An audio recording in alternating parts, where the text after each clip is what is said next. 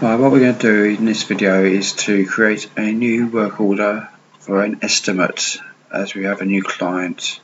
So what we're going to do is the new client's just phoned up just for argument's sake. You've got a client, suppliers, work estimates, which is what we want. It's easy to do this way. As you can see, the estimate or the work order opens with the last entered work order. So what we need to do is we want a new blank record. So we go there. Now, as we know, the person's just told us they've never employed us before, so we add a new person there. So we're going to do Mr. and Mrs. and Mrs. Oh, Mr. Mr.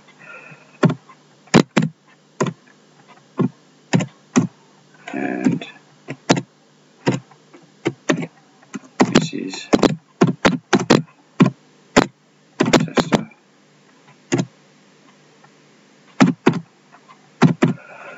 Of 123 and the address.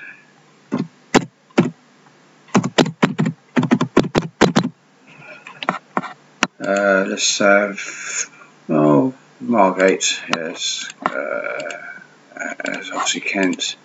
Now postcode, if you don't enter the postcode right, it will give you an advisory note like this. So if I add 1, 2, 3, 4 and click like that, you'll see it's please reformat your postcode. This may be incorrect. If you don't want to reformat, just go select no and it will leave it there. But we want to reformat it, so CD3 space and 4WW. Now it recognises that as a proper postcode. And obviously email address, website if you've got one, you can have whatever details you want. Obviously the contact number is important, so we're going to do a Pam. Her number is, that's Mrs. Pam Tester, obviously. 1, 2, 3, 4. Blah blah blah. The number can be, it can be mobile, it can be anything. You go in the contact details. You go name. You go should add name of Pam and mobile or home, whatever, and just click close. And you notice once you click close, it's updated the actual work order with the actual details of Mr. and Mrs. Tester. Now, as you see, the customer is actually going to be a site as well. This isn't always the case, but most of the time it is, especially for smaller businesses. So we just want to copy the details across, and we want to go to Pam is going to be the one in the actual home, so we do Pam there, and just easiest way to get the number across is just copy it. Obviously I've done this because the number could be it could be anyone, it could be their son, daughter, whoever. They may just be staying there, so whatever. Obviously the call type is an estimate, and we're going to do a new, let's do a house rewire, as I'll carry on with this new work all the way through with other videos, and we're doing the estimate to start with. Now we've got this internet. They said that they found us on the internet, so that's good. They obviously don't have a PO order. As it hasn't got a charge because it's an estimate, we put no charge there. It's active.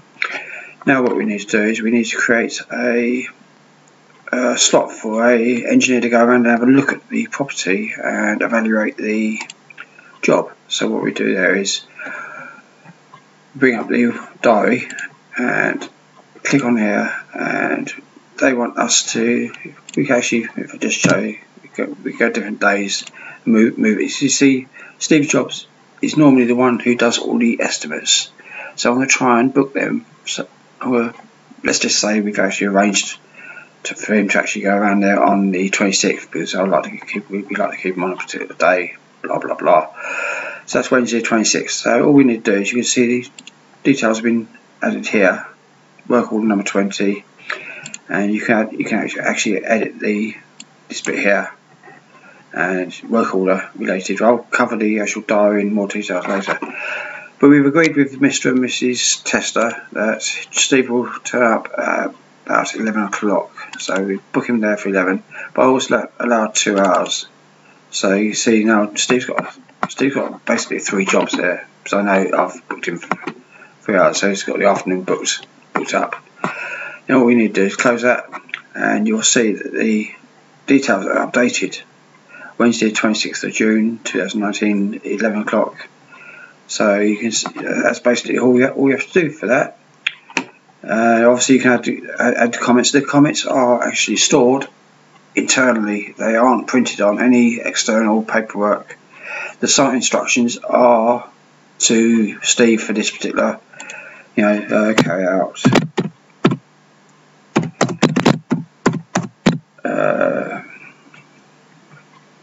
estimate, blah blah blah. Now you can actually print a docket for him on the day whenever you select the book docket. I've only added one at the moment, but obviously the system is still under design. Click there because you actually only want to print the current work order, and we're going to preview it. Now you can print as many copies of this as you like. Obviously you can print as many as you like, because Steve might, because it's a installation, new installation, rewire.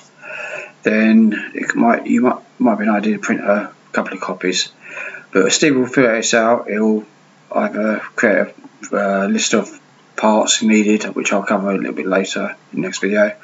He might even do a little drawing, a couple of drawings of the actual property to help with estimating where the sockets are going to be, blah blah blah.